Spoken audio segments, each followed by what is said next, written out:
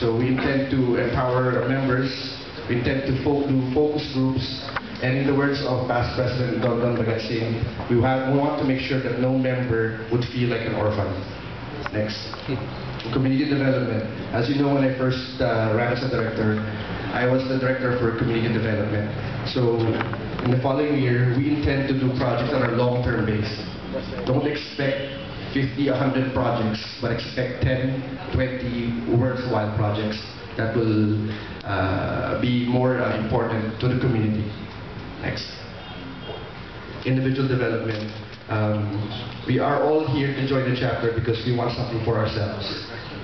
So it's important to still have all the gamut of activities that we normally have. You know, we have sports, we have fellowships, but we are looking more and more to developing the complete individual. Hindi lang laging sports, hindi lang laging ganito. We want a complete package.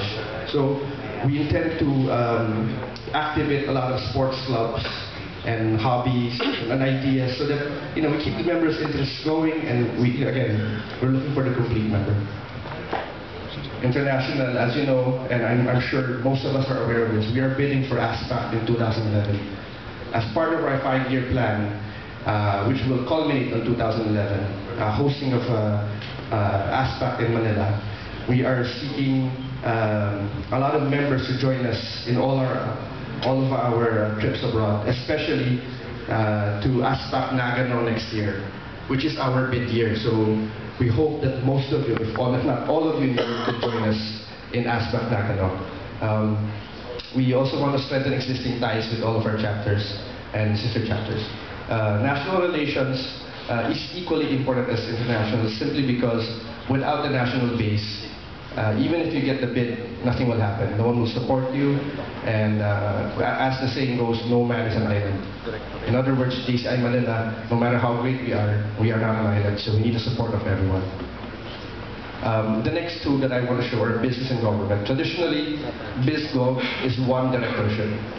This year, we intend to break off business and government into separate directorships.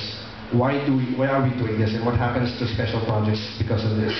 Special projects, the projects and special projects, we will distribute evenly to where it matters most.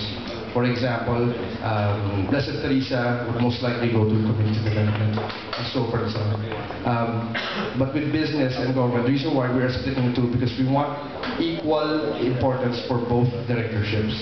We want the two directors handling these two directorships to really focus on doing a lot of worthwhile projects that will seek to enhance our image.